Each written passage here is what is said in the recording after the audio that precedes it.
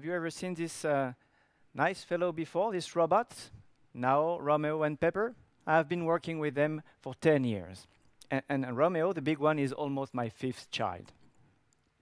I discovered robotics after my master's in AI at the end of the 80s, and I never left them since.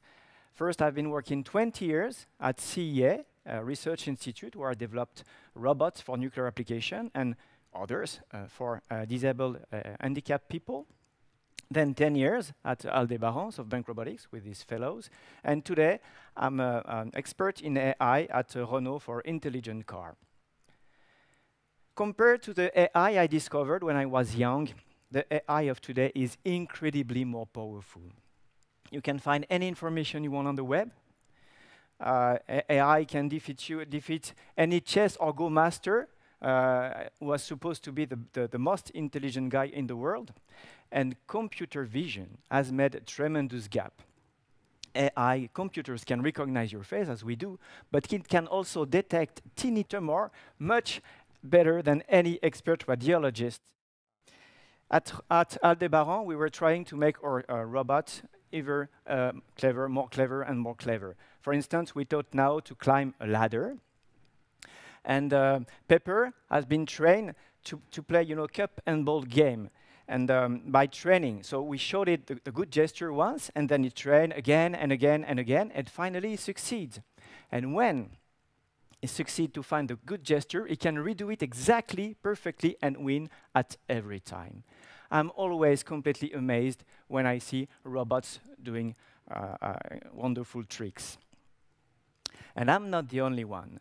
When we conducted experiments with Pepper, with elderly people, they were completely amazed to see the robots doing tasks by themselves. And the favorite moment was when the robot goes to the charging station. The fact that the robot decides by itself, "Whoa, my battery is low, I have to go charging," and does it, was completely amazing for them. Another thing that is really amazing to me are the magic tricks of my son. My oldest son, Simon, is an amateur magician, and I'm always delighted when the card I picked up in the deck reappeared in my wallet or in my pocket or in my ear. Sometimes he explains me the trick, and it's always very simple, very clever, requiring some dexterity, of course. And I think AI is the same kind of magic. It looks magic, but it's not. When you know what is behind the curtain, you are amazed, but a little bit disappointed. For instance, if you change the ladder of now, it will redo exactly the same gesture. And of course, it will fall down and pathetically keep on crawling on the ground, ridiculously. And the day Pepper succeeded in this cup and ball game, we brought it in the CEO's office to show the performance. And of course, it failed. Actually, we trained Pepper in our lab with a special slope on the ground. And when we were in the CEO's office, on the thick carpet, the vertical angle of the robot was not exactly the same. So the perfect gesture there was not the perfect gesture here. And it failed. Of course, all these little troubles can be fixed. But what I want you to see is that the intelligence of our machine is very narrow. As soon as you change a little bit the situation, things can go completely wrong. Do you know this story of the Tesla autonomous car that went directly through a truck knocked over in the middle of the highway? The vision system of Tesla is one of the best in the world. It has been trained by watching millions of hours of driving video. Each image of it was annotated, by showing on this picture you have pedestrian, a car, a cycle, this is a tree, this is a building, this is a road. You have to show millions of bicycles to the system for it to recognize another bicycle. And this tedious work made by human beings is necessary to make machine intelligent. And thanks to this supervised learning, your computer, your vision system, is able to recognize 99.9% of the object you will ever cross on the road. But not 100%. During the training phase, it never has seen such a truck in the middle of the road. So it was unable to recognize this object as an obstacle. You probably thought it was the sky or a billboard above the road, but not an obstacle that should be avoided. And then it went through. Today, we consider that autonomous driving will avoid plenty of accidents that human beings have. But it will also generate crashes that even the worst driver could never have. AI is perfect in its domain, but as soon as it's outside of it, it's a drama. And the worst is that AI does not have the consciousness of being outside of its domain. So, what is going to happen now? Will researchers solve all these little problems, or will AI reach a kind of limit? In 1997, when Deep Blue defeated the chess world master Kasparov, people say, yes, you know, but chess, it's simple. It will never happen with Go. That is really complicated. And 20 years later, it happened. AlphaGo defeated Lee Sedol, thanks to the huge progress of AI and the Moore's law, you know, that makes the computing power twice more powerful every 2 years. Now we can implement solutions that we'd even dare to hope in the 80s because of the required computing power. But today, you can run deep neural network on a laptop. Your smartphone can defeat you at any game you play. So it's really difficult to guess what will be the limitation of AI.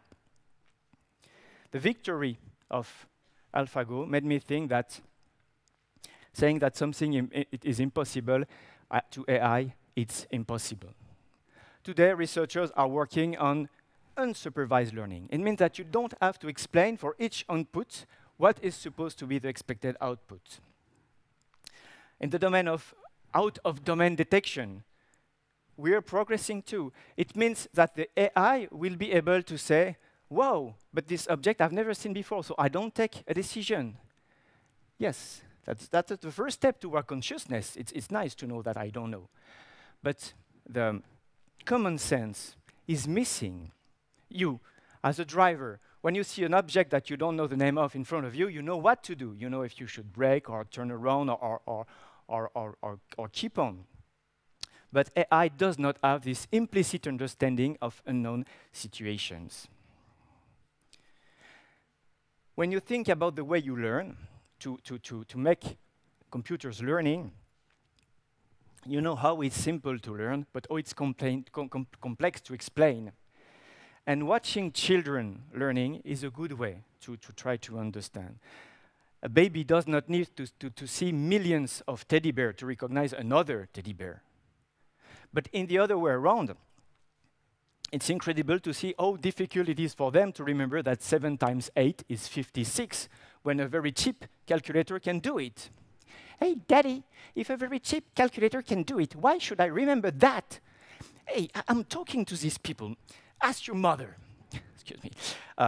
Yeah, so it means that a community of researchers is working on what we call developmental robotics.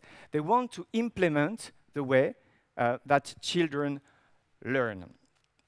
And without or with very few supervision, only by experience, the computer will discover the world, the effect of his motion to the rest of his body. And this is a very, very complex task. It requires a lot of mathematics to do that. But it will take a very, very long time for this kind of intelligence to become a threat for humanity. Because at the end of the day, that is the question, that the reason why you're listening to me, will AI overcome humanity? The idea of singularity, you know, singularity will be the moment where computer will be more clever than human beings. As we've seen, we're already there. Computers can defeat you at any games. A computer can store and use more information that all humans can do all together. Alan Turing, you know, is one of the fathers of the AI. He said, AI will really exist the day you will not be able to detect if you're talking to a machine or to a human being. Eh? When you discuss with some chatbots today, you can have long discussion, sometimes more interesting than a discussion that you can have with a football fan at the stadium. Some people have tried to evaluate the computing power of a human brain.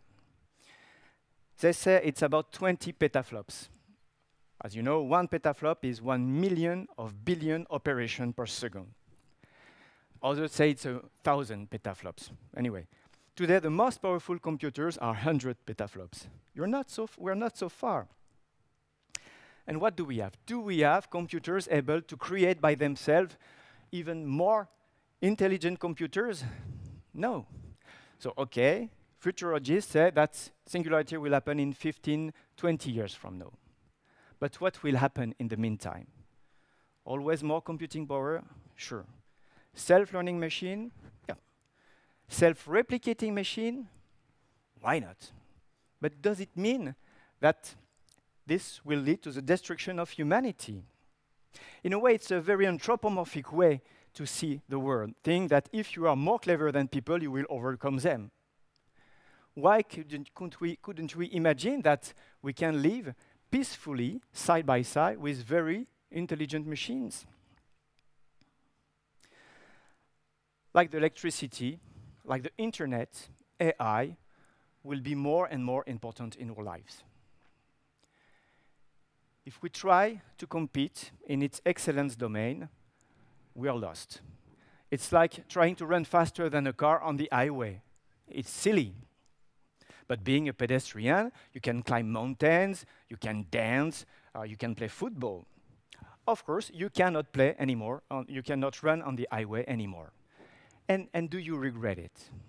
And that's my point. Why shall we regret that AI can do for us? AI is unbeatable at chess? Okay, but did we stop playing chess?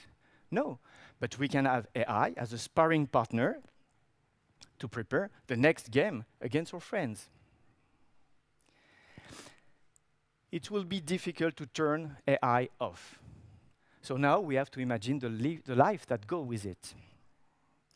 A study in 2018 showed that 60% of the jobs created in the US between 1980 and 2015 had names that did not exist before.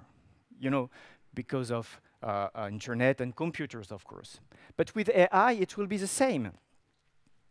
It's funny to see that every week you can have new application on your smartphone. I think there are about 2 million applications available on the Apple Store. Not all of them are made of AI, but plenty are. And it's incredible to see how imaginative people are to create these new services for us. And AI is a wonderful support for them, for their creativity. By the way, it's interesting to see that so many people are able to develop AI-based applications, because AI algorithms rely on very high-level mathematics. Of course, you know the principle of neural networks. So you have a data coming from the previous layers, coming there, and each value is multiplied by the weight. Altogether, they are summed up and then transferred to the next neural layers. That is pretty simple. What is a little bit tricky is to compute the multiplicative weight for each neuron and to have the expected output. And what is a little bit complicated is when you try to deal with images, for instance, then you need convolutive networks, more complicated. And if you want to deal with video, you need convolutive and recursive neural networks. This is really complicated. And AI researchers are working hard to make the AI more and more efficient. Thousands of very high-level scientific papers are published every year. What I want you to understand with this is that even if AI is based on learning, it does not develop by itself. Brilliant human beings are improving the performance of AI. And the learning part of it is just how to apply this generic architecture to specific use case, like, for instance, translating Greek instead of Hungarian or recognizing plants instead of birds. This make possible for almost anyone to develop AI-based applications. The idea that researchers find, as soon as the researchers find this new architecture, they publish it, and you can reuse it. Today, amongst the best researchers in AI come from Google and Facebook. They are not really public institutions or philanthropic associations, but they publish almost everything, and then good engineer can reuse that for its own application. It's actually it's a massive change in the way an economy can grow. Finally, I would like to compare the AI to a big wave. You can consider it as a terrifying tsunami. But because AI comes from California, you also can consider it like surfers do. It's a way to have fun and to go fast. You have different kind of surfer. You have the researchers, you have the developers, and you have the users. And as users, what is really important is to understand what can and cannot do AI. AI cannot be human. AI has still a hard time to deal with complex human emotions. AI cannot improvise in this complex situation. And that's where we have our place, to deal with people, to take care of people in complex situations. In this situation, if you behave like a robot, sooner or later you will be replaced by a robot. But if you behave like a human, you will always have your place. Thank you.